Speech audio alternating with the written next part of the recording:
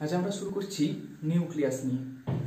তোমাদের আগের চ্যাপ্টারে ছিল অ্যাটম, এবারে এই চ্যাপ্টারের মূল আলোচ্য বিষয় হলো নিউক্লিয়াস। দেখো, সায়েন্টিস্ট রাদারফোর্ড তার আলফা রে স্ক্যাটারিং বা আলফা কণার বিক্ষেপণ পরীক্ষার সাহায্যে দেখিয়েছিলেন যে একটি পরমাণুর ভেতরে একটি নীলের অংশ থাকে এবং সেই নীলের অংশটির নাম দিয়েছিলেন নিউক্লিয়াস। পরমাণুর বাইরের যে ফাঁকা অংশটা সেটাতে ইলেকট্রন থাকে, আর ভেতরের অংশটাই হলো নিউক্লিয়াস। এখন আমরা এই নিউক্লিয়াস সম্পর্কে একটু জানব। তার আগে কিছু জেনারেল কনসেপ্ট থাকা দরকার, একটু দেখে নেওয়া যাক। প্রথমে আসছি ভর শক্তির তুল্যতা।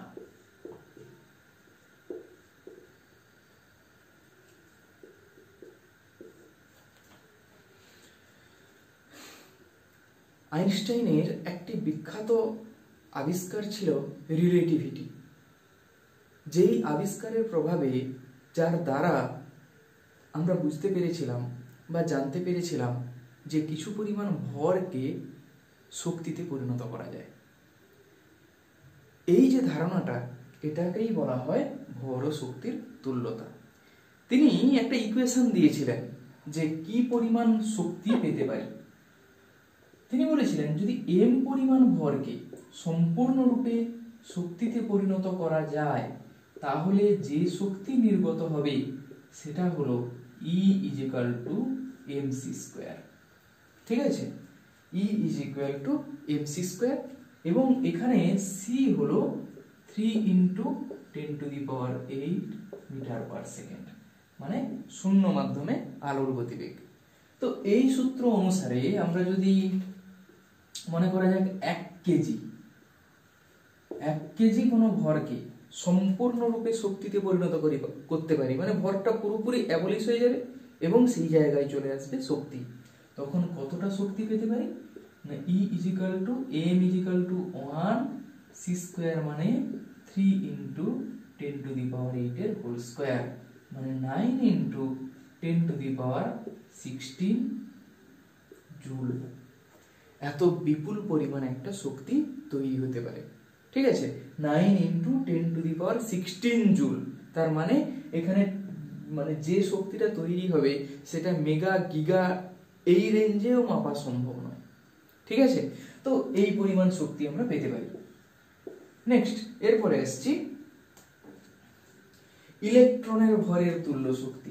দেখো, এই পরিমাণ শক্তি পেতে পারি বটে, কিন্তু এই পরিমাণ শক্তি মানে ভর 1 কেজি ভরকে সরাসরি শক্তিতে রূপান্তরিত করাটা এতটা সহজ কাজ নয়। সেখানে আমরা বড়জোর খুব কম পরিমাণে ভরকে সরাসরি শক্তিতে পরিণত করতে পারি। একটা ইলেকট্রনের ভরের তুল্য শক্তি কত হবে? দেখো, একটা ইলেকট্রনের ভর কত হয় না, সেখানে m = 9.1 × 10⁻³ কেজি, এটা হলো ইলেকট্রনের ভর। তার তুল্য শক্তি E = mc², this is equal to 9.1 × 10⁻³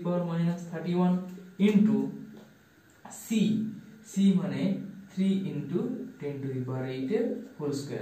দেখো, ইলেকট্রন খুব ক্ষুদ্র ভর, তার মানে এখানে যে শক্তিটা আসবে সেটাও অল্প, তাই এটাকে আমরা ইলেকট্রন ভোল্ট এককে পরিমাপ করব। তার মানে ইলেকট্রন ভোল্টে পরিমাপ করতে গেলে, আগে ছিল জুল এককে, এই পর্যন্ত ইলেকট্রন ভোল্ট করতে গেলে 1.6 × 10⁻19 দিয়ে ডিভাইড করে দেব 10⁻19। ঠিক আছে, তো এত ইলেকট্রন ভোল্ট, এটা হবে 0.511 × 10⁶ eV, মানে 0.511 মেগা ইলেকট্রন ভোল্ট। ঠিক আছে, তো এই পরিমাণ শক্তি একটা ইলেকট্রন যদি সম্পূর্ণরূপে শক্তিতে পরিণত হয়, তখন আমরা এটা পেতে পারি। এরপরে আসছি অ্যাটমিক মাস ইউনিট।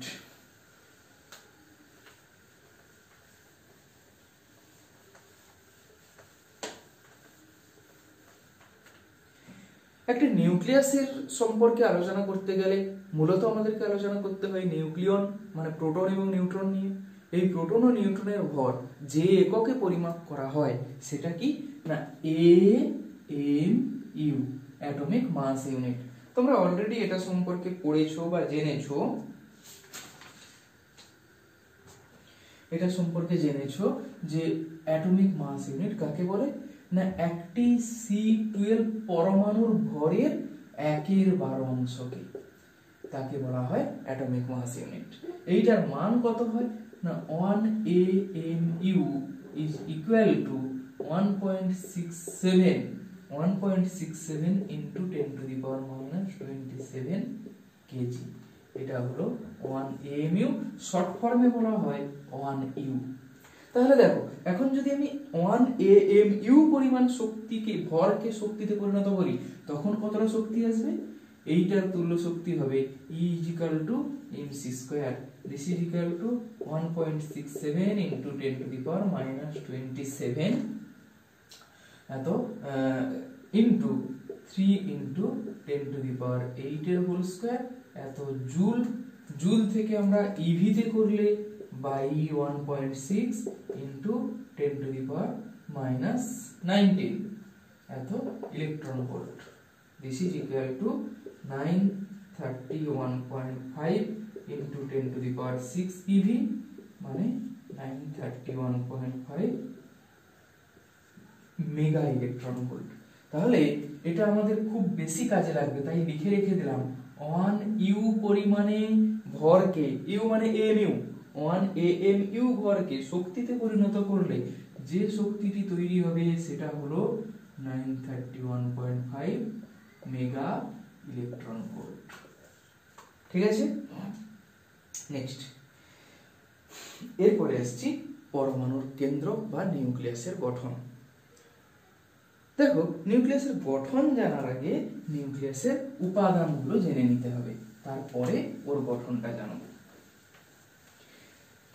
নিউক্লিয়াসের উপাদানগুলো কি না নিউক্লিয়াসের মূল উপাদান হলো, নিউক্লিয়াসের উপাদান মানে মেইনলি দুটো, এক প্রোটন এবং 2 নম্বর হলো নিউট্রন।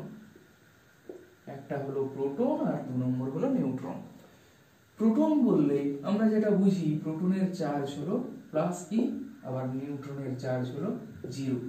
প্রোটনের মাস হলো 1.6725 into 10 to the power minus 27 kg, আবার mass of neutron is equal to 1.675 into 10 to the power minus 27 kg। তো এটা কেজি এককে এত ছোট হয় বলেই এটাকে আমরা AMU এককে ব্যবহার করি। ঠিক আছে, তো AMU এককে যদি এটার ভ্যালু লেখা হয় 1.0073 AMU, এইটার ভ্যালু হয় 1.0082 AMU। ঠিক আছে,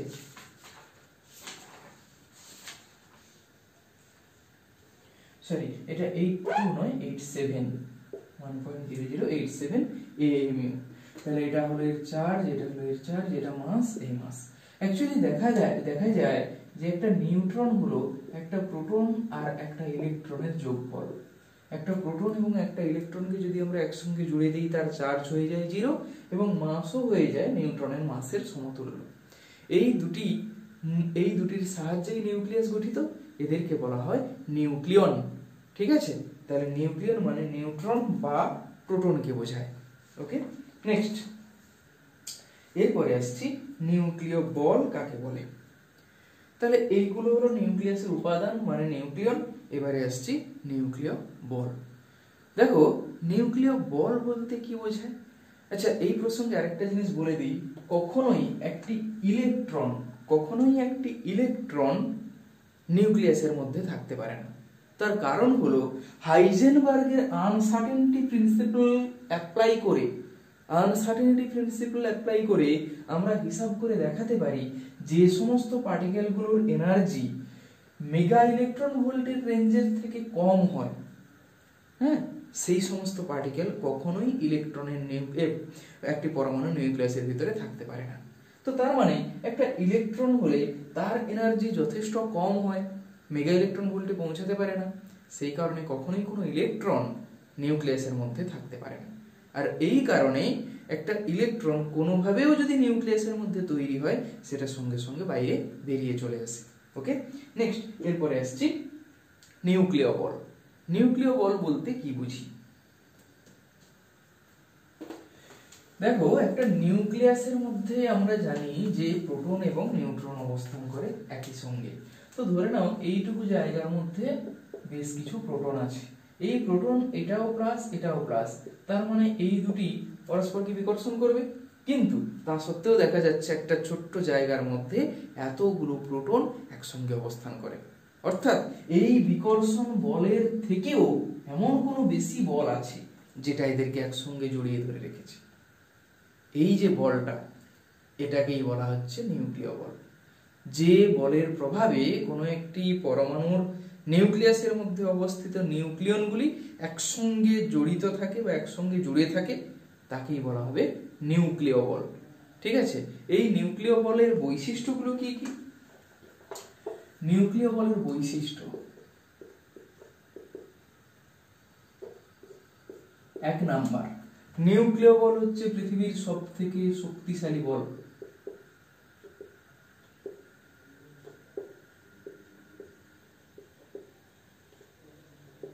ওকে, এটাই হলো সবথেকে শক্তিশালী বল এবং অত্যন্ত তীব্র বল। এর তীব্রতাটা কতটা হয় না, নিউক্লিয় বল বাই গ্র্যাভিটেশনাল ফোর্স মানে মহাকর্ষ বল, এই দুটি বলের অনুপাত হয় 10⁻38। ঠিক আছে, এটি পৃথিবীর সবথেকে তীব্র বল। 2 নম্বর, এটি কেবল আকর্ষণ বল, এটার কোনো বিকর্ষণ হয় না। 3 নম্বর হলো এই বলটি আধান নিরপেক্ষ, আধান থাকুক না থাকুক তার উপরে নির্ভর করে না, এই বলটি কাজ করে। 4 নাম্বার, এই বলের রেঞ্জ হলো, এই বলের রেঞ্জ কত হয় না, এই বলের রেঞ্জ হলো মাত্র 10⁻⁻14 মিটার। ঠিক আছে, এরপরে নাম্বার 5, এর যে ফিল্ড পার্টিকেল, এর ফিল্ড পার্টিকেলের নাম হচ্ছে পাই মেসন। ঠিক আছে, তাহলে নিউক্লিয় বলের ফিল্ড পার্টিকেল হলো পাই মেসন। তো এই হলো নিউক্লিয় বলের বৈশিষ্ট্য।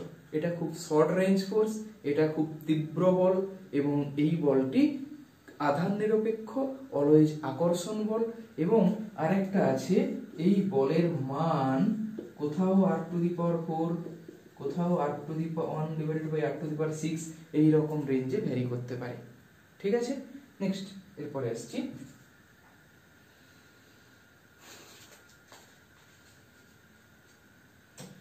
এরপরে কয়েকটা জিনিস তোমাদেরকে একটু জেনে রাখতে হবে। যেমন ধরো আইসোটোপ কাকে বলে।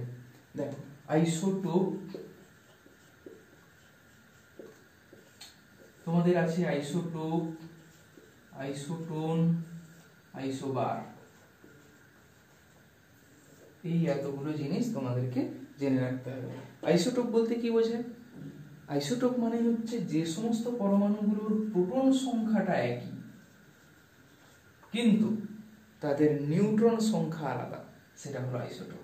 আইসোটোন মানে কি বোঝায় না, যাদের নিউট্রন সংখ্যাটা একই তাদেরকে বলা হচ্ছে আইসোটোন। আর আইসোবার মানে হচ্ছে যাদের ভর সংখ্যা মানে মাস নাম্বার একই, তাদেরকেই বলা হচ্ছে আইসোবার। ঠিক আছে, তাহলে একটা হলো আইসোটোপ, নাম্বার 2 হলো আইসোটোন, নাম্বার 3 আইসোবার। এটা মনে রাখার জন্য বলে দিই, আইসোটোপ শেষে পি আছে মানে প্রোটন একই, আইসোটোন শেষে এন আছে মানে নিউট্রন সেম, আইসোবার শেষে র আছে মানে ভর সংখ্যা। একটা মিলিত, এইভাবে মনে রাখলে সহজে মনে রাখতে পারবে। ঠিক আছে, তাহলে যখন প্রোটন একই হবে তখন সেটা আইসোটোপ। তার কয়েকটা এক্সাম্পল হবে, যেমন H11, H12, H13 and so on, এটা একটা। এরপরে দেখো আইসোটোনের ক্ষেত্রে, আইসোটোনের এক্সাম্পল কি হতে পারে? আইসোটোনের এক্সাম্পল হবে C14 6, অক্সিজেন 16 8, দুটোতেই দেখো নিউট্রন সংখ্যা 8 করে আছে। ঠিক আছে, তারপরে আছে ধরো আইসোবার, আইসোবারের এক্সাম্পল C14 N14, এদের দেখো ভর সংখ্যাটা একই, তো এটা হলো আইসোবার। ঠিক আছে, এরপরে আসছি একটি নিউক্লিয়াসকে আমরা কিভাবে লিখি।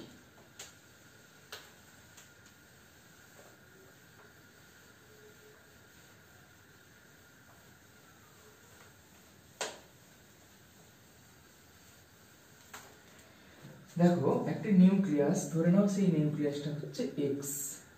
এই যে নিউক্লিয়াসটা, একে আমরা কিভাবে লিখি? X A Z. এটা একটা নিউক্লিয়াস। যেমন ধরো অক্সিজেন 16 8। এই নিচে যেটা লেখা হয় তাকে বলা হয় তার পারমাণবিক সংখ্যা। এটা হলো পারমাণবিক সংখ্যা। আর উপরে যেটা লেখা হয় তাকে বলা হয় ভর সংখ্যা। এখানে পারমাণবিক সংখ্যা বলতে জেড মানে হচ্ছে প্রোটন সংখ্যা, আর ভর সংখ্যা মানে এ, this is equal to neutron plus প্রোটনের সংখ্যা। তার মানে আমরা যদি বলি এই যে অক্সিজেন পরমাণু, এর প্রোটন সংখ্যাটা কত হবে? নিচে যেটা আছে দিস ইজ ইকুয়াল টু 8।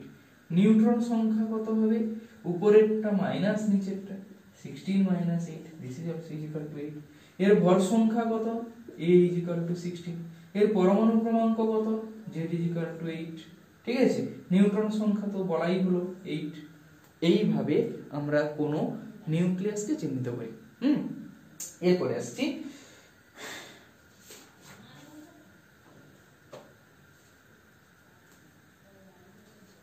নিউক্লিয়াসের বন্ধন শক্তি।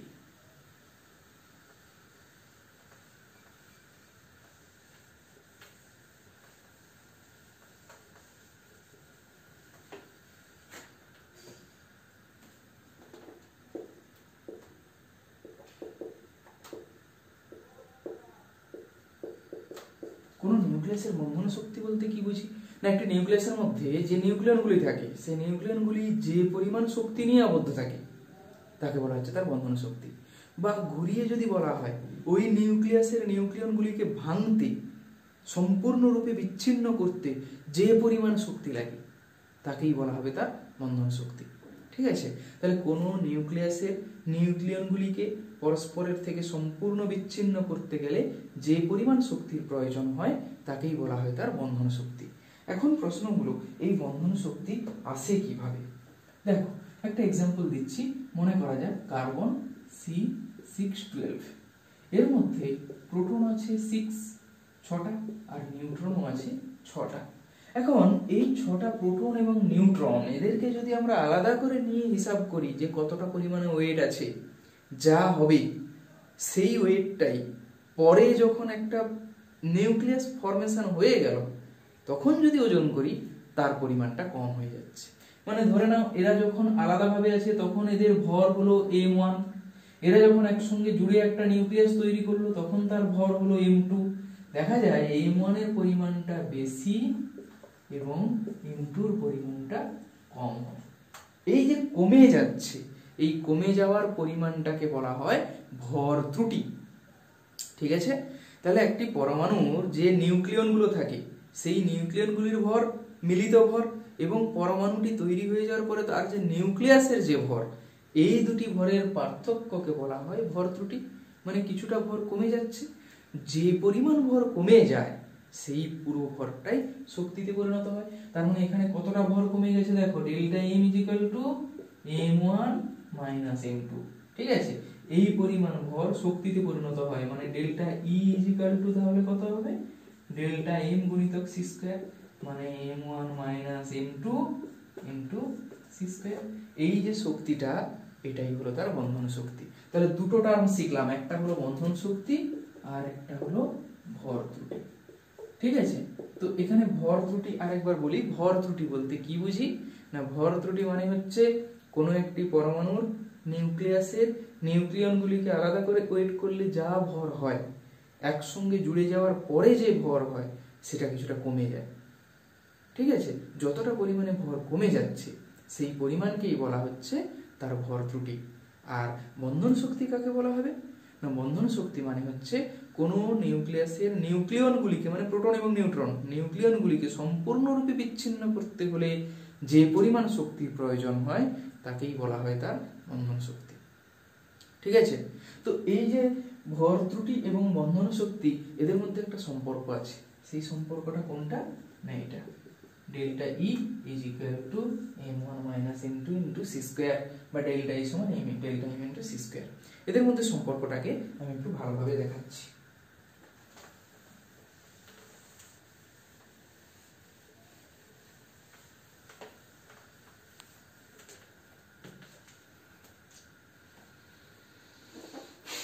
দেখো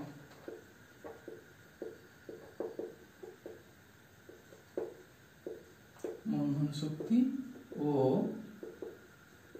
ভর ত্রুটির সম্পর্ক। ধরে নেওয়া যাক একটি পরমাণু আছে, তার নিউক্লিয়াসের সংকেত A Z, ঠিক আছে? তাহলে তার প্রোটন সংখ্যাটা কত হচ্ছে? Z। নিউট্রন সংখ্যা কত? A মাইনাস Z, ঠিক আছে?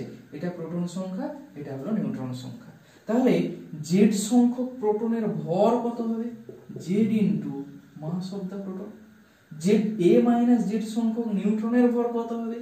A minus Z into mass of the neutron, ঠিক আছে? তাহলে এদের মিলিত ভর হচ্ছে, অ্যাড করে দেব।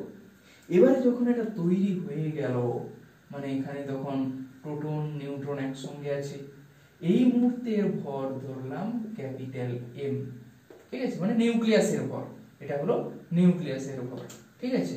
তাহলে আগে যে ভরটা ছিল সেটা মাইনাস বর্তমানে যেটা নিউক্লিয়াসের ভর হলো, এটাকে সংকেতটা এইভাবে লেখা হয় MAZ। এই পরিমাণটাই হচ্ছে ডেল্টা M, মানে ভর ত্রুটি। হ্যাঁ, এখন এই যতটা পরিমাণে ভর কমে গেছে সেটাই আবার শক্তিতে পরিণত হয়, মানে delta E is equal to delta M into C square. This is equal to Z into mass of the proton plus A minus Z into mass of the neutron minus MAZ। ওকে, এখানে sorry into C square. এই হচ্ছে বন্ধন শক্তি ও ভর ত্রুটির মধ্যে সম্পর্ক। এবার একটা example দিয়ে দেখানো যাক।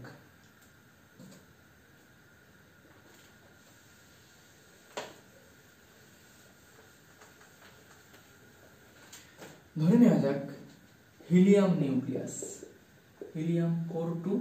এই হিলিয়াম নিউক্লিয়াসের জন্য ডেল্টা M কত হবে বের করব, তারপরে আমরা ডেল্টা E এর ভ্যালুটা বের করব। আচ্ছা, প্রথমে আসি ডেল্টা M কত হবে।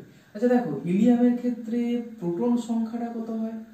2, নিউট্রন সংখ্যা ইজ ইকুয়াল টু 2। এটা হলো Z, এটা হলো A মাইনাস Z। আবার একটি প্রোটনের ভর 1.0073 U, mass of the neutron 1.0087 U। তাহলে এখানে এবং ক্যাপিটাল M মানে M24, এইটার ভ্যালু হচ্ছে 4.0015 U। তাহলে দেখো এই ক্যালকুলেশন থেকে আমরা লিখতে পারি delta M is equal to 2 into mass of proton plus 2 into mass of neutron minus capital M24। হ্যাঁ, this is equal to 2 into 1.0073 plus 2 into 1.0087 minus 4.0015, এত AMU বা U, অনলি U, ঠিক আছে? এটার ভ্যালু হবে 4.0320 মাইনাস 4.0015, এত AMU is equal to 0.0305 AMU। ওকে, এই হচ্ছে ডেল্টা M এর ভ্যালু। তাহলে delta E is equal to কত হবে?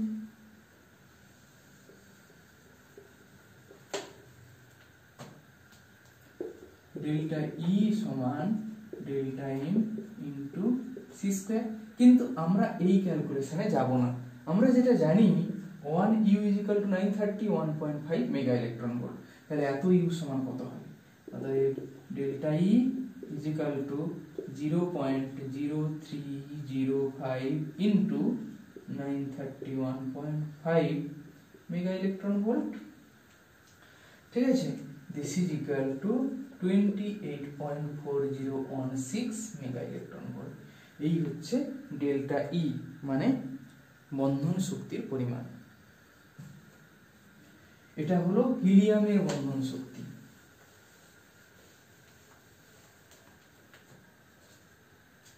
এবারে দেখি প্রতি নিউক্লিয়ন পিছু বন্ধন শক্তি কত। এখন এই নিউক্লিয়ন সংখ্যা A মানে 4, তাহলে নিউক্লিয়ন পিছু বন্ধন শক্তি হবে delta E by A, this is equal to 28.4016 divided by 4 সমান 7.1004। এত মেগা ইলেকট্রন ভোল্ট পার নিউক্লিয়ন। এই হচ্ছে প্রতি নিউক্লিয়নে বন্ধন শক্তির পরিমাণ হিলিয়াম গ্যাসের ক্ষেত্রে। ঠিক আছে, এরপরে আসছি নিউক্লিয়াসের স্থায়িত্ব। একটি নিউক্লিয়াস কত বেশি স্থায়ী হবে সেটা নির্ভর করে তার প্রতি নিউক্লিয়নে বন্ধন শক্তি কত বেশি তার উপরে।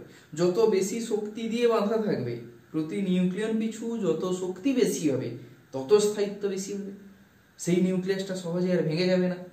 ঠিক আছে, তো এবারে দেখা যাক সেটা কেমন ভাবে আসে। এটা যদি আমরা একটা গ্রাফ টানি তখন কেমন হবে দেখো।